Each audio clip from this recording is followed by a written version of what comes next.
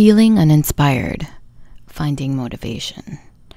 As artists, our local community can be a plentiful source of inspiration for creativity. And when you're feeling stuck, a simple walk around your area can help spark ideas.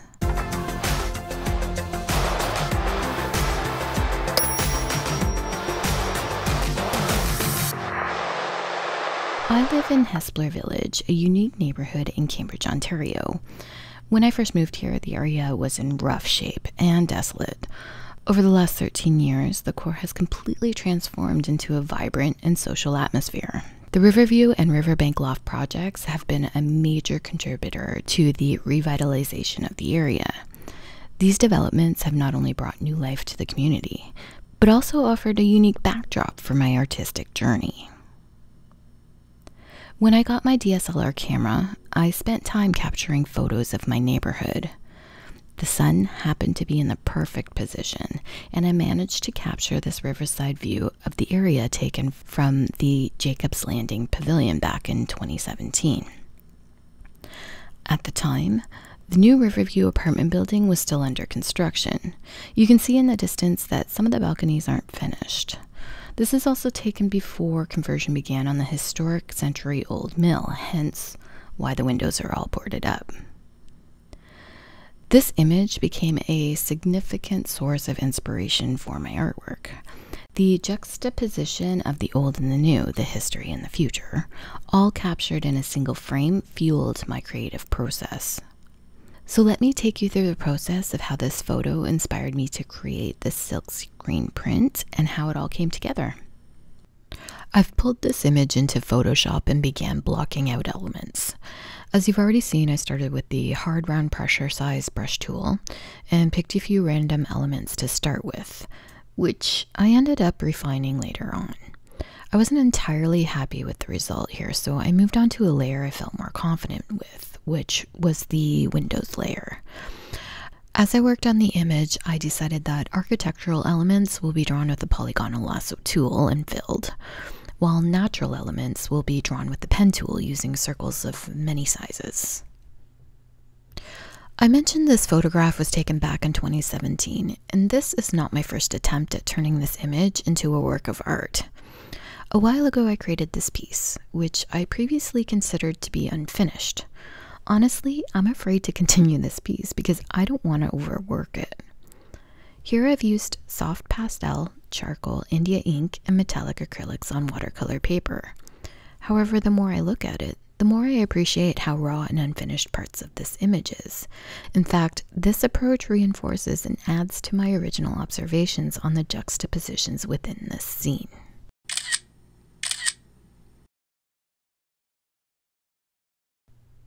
So here we are. I've decided to start anew and see what I can do with this photograph once again.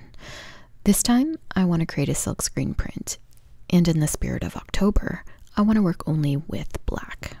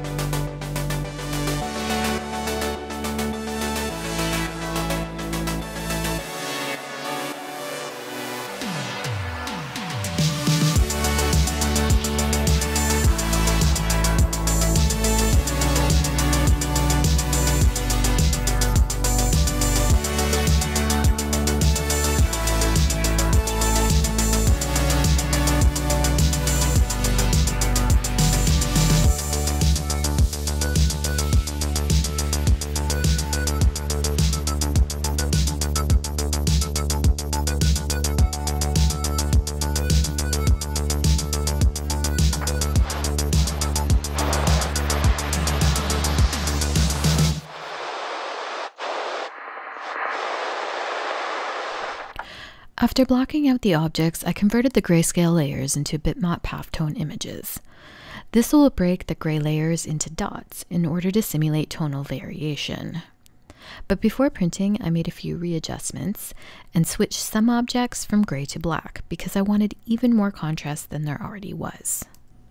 I still have room to process another image on my silk screen, so alongside the Riverbank Lofts, I'm printing out my last project as well, Lulu Leo. I've printed out both images onto transparency film using my inkjet printer.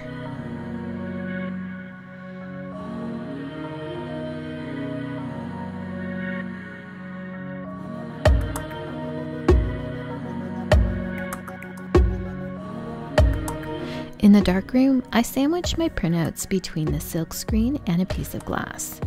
I'm still experimenting with how long these need to process under the UV light, so I've set this to 2 minutes and 20 seconds.